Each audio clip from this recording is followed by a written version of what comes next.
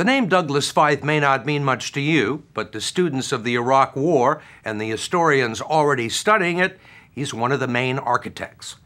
From 2001 to 2005, Feith was Undersecretary of Defense for Policy and the number 3 man at the Pentagon, intimately involved with both pre-war strategy and post-war planning.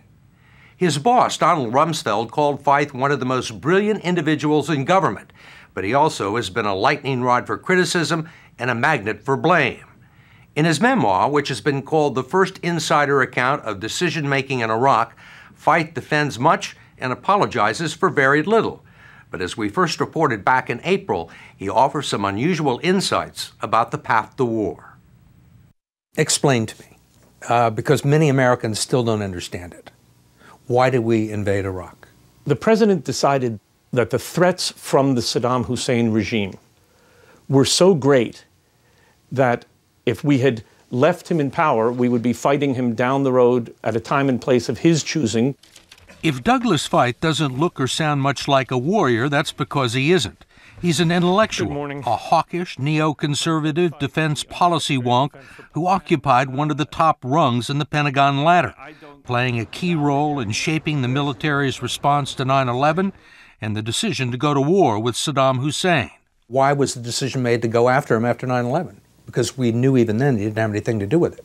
What we did after 9/11 was look broadly at the international terrorist network from which the next attack on the United States might come. And we did not focus narrowly only on the people who were specifically responsible for 9/11. Our main goal was preventing the next attack. So you're saying you didn't think it was that important to go after the people who were responsible for it? More important to go after people who weren't responsible for it? No, I think it was important to go after the people who were responsible for 9/11, but it was also important to disrupt the international terrorist network and prevent whatever plans there were for follow-on attacks. Using those standards, could have invaded North Korea, could have invaded Syria, could have invaded Iran? Well, you make a good point, but Iraq was a special case in large part because of Saddam's record. Feith says Saddam had already attacked Kuwait, Iran, Israel, and Saudi Arabia, that he had defied the UN, evaded economic sanctions, used weapons of mass destruction on his own people, and had the know-how, if not the wherewithal, to build a nuclear weapon. Feith believes the U.S. invasion was justifiable as an act of self-defense. I think this is a term you use in the book, anticipatory self-defense. In an era where WMD can put countries in a position to do an enormous amount of harm, the old idea of having to wait until you actually see the country mobilizing for war doesn't make a lot of sense. The American public was led to believe that Saddam Hussein had large stockpiles of weapons of mass destruction and was prepared to use them.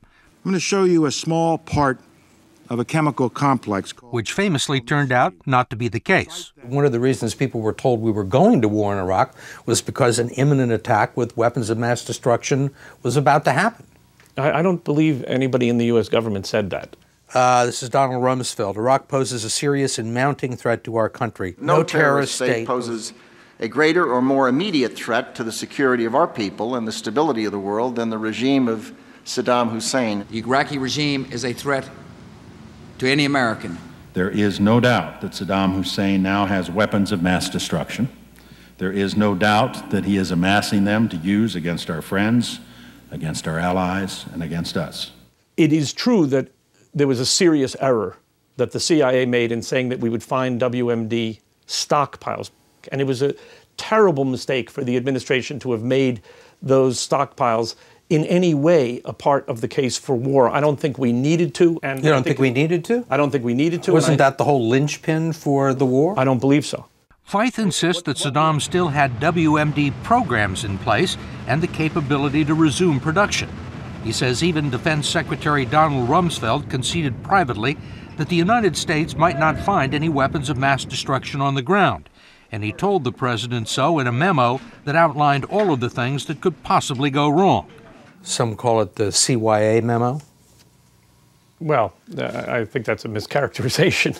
I mean, it was very intense and very disturbing work to anticipate all the possible problems of a war. Feith called the document the Parade of Horribles and printed many of them in his book to refute the perception that Secretary Rumsfeld and President Bush launched the war without understanding the possible consequences.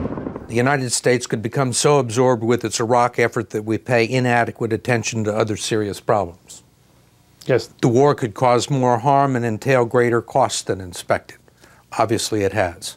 That it would not go on for 2 to 4 years, but 8 to 10 years. Right. Terrorist networks could improve their recruiting and fundraising as a result of our being depicted as anti-Muslim. Iraq could experience ethnic strife among Kurds, Sunnis, and Shia. Right. It could damage our relationship with our allies and our reputation in the world community. Did you think that maybe 1 or 2 of these might happen? One of the things that is reflected in this memo is Secretary Rumsfeld's deeply held view that it's foolish to try to predict the future. Well, as it turned out, he was pretty good at anticipating problems because virtually all these things have happened. Well, in a broad sense, a lot of these things happened. It was a very honest effort to assess what the downsides of war would be. You still recommended that it was the right thing to do. We certainly understood that these are the things that might happen. That's why we wrote them down. And I do think that when the president assessed the risks of leaving Saddam in power, you could also have come up with quite a serious, troubling list of the risks involved in leaving Saddam in power. In his memoir, War and Decision, Feith writes that there was one potential problem the Pentagon seriously underestimated: the ability of Saddam's loyalists to create, carry out, and sustain a bloody resistance. Probably the main thing that we didn't anticipate was that from the grave, as it were, that regime would be able to operate the way it's operated in the insurgency. The result was a lack of detailed contingency planning and a shortage of troops.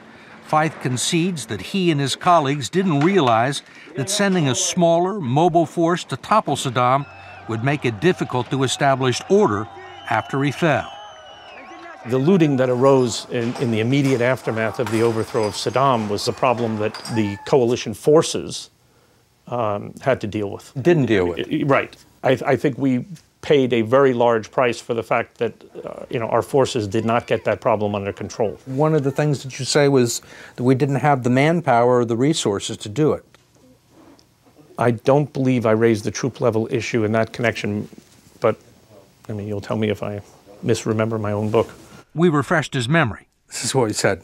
The small force strategy for major combat operations, while it saved American lives, limited the number of forces we had to deal with the looting. That's a fair point. Your point's correct. To make matters worse, 2 months after the invasion, the U.S.-led provisional authority running Iraq made one of the most controversial and most criticized post-war decisions.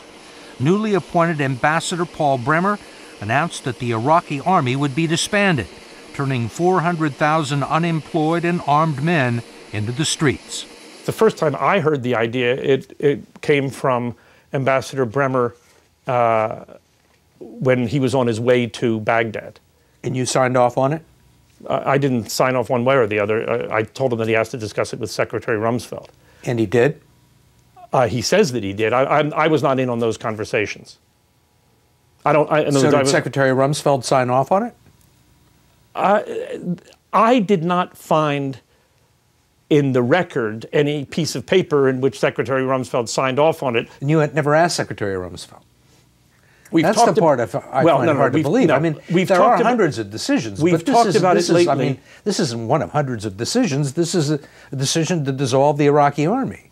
Well, the Iraqi army was at that point dissolved. This was the issue of, do you reconstitute them or start from scratch with a new military? Well, you're raising doubts about whether there was approval. That's why I'm doing this. No, what I'm saying is the process by which this decision was made was not a great process.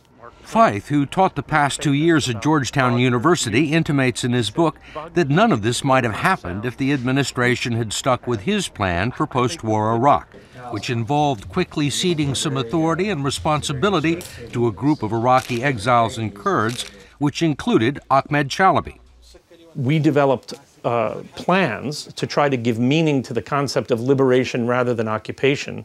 And one of my great regrets is that the United States wound up setting up an occupation government in Iraq for 14 months, which I think was a serious mistake. Feith says there have been lots of errors in judgment, but not by him. He is generous in his criticism of Secretary of State Colin Powell, CIA Director George Tenet, and General Tommy Franks, and they have returned the favor plus interest. General Franks, I don't have to tell you what he said, but he called you... It was not nice. It was not nice. Basically the dumbest guy on the face of the planet. Former CIA Director George Tenet called your intelligence evaluations total crap. This isn't normal Washington discourse. I agree. And some people, when they deal with controversy, political issues, use harsh language. I don't think it's a great thing. And this is a lot of vitriol directed at you. They don't use it in general. They directed it at you. Why do you think that is? You'd have to ask them. Some of them have already answered that question in books of their own or with quotes in the books of others, portraying Feith as a bureaucratic bully hell-bent on war. The most frequent and damaging charge has been that Feith used his Pentagon office to produce alternative intelligence reports that link Saddam to Al-Qaida, then passed them on to the White House. Some of it, like a report that 9/11 hijacker Mohammed Atta met with Iraqi intelligence in Prague, has been widely discredited. An investigation by the Pentagon's Inspector General called Feith's activities inappropriate, but not illegal or unauthorized. This was a rebuke. You agree? Yes, and I think it was an unfounded rebuke, an ill-founded rebuke. And are you happy with the way things have played out in Iraq? No, I don't think anybody can be happy. We've had terrible losses. We have the Americans who've lost their lives and Iraqis who've lost their lives, our coalition partners. It's been, a costly war. Do you still think this was the right thing to do, knowing now what you know? I think the president made the right decision given what he knew and given what we all knew. And to tell you the truth, even given what we've learned since. In his memoir, Feith doesn't dwell on the terrible human costs of the war, but he clearly has been moved by them. He's donated all his proceeds from the book to a foundation he's created to benefit veterans and their families.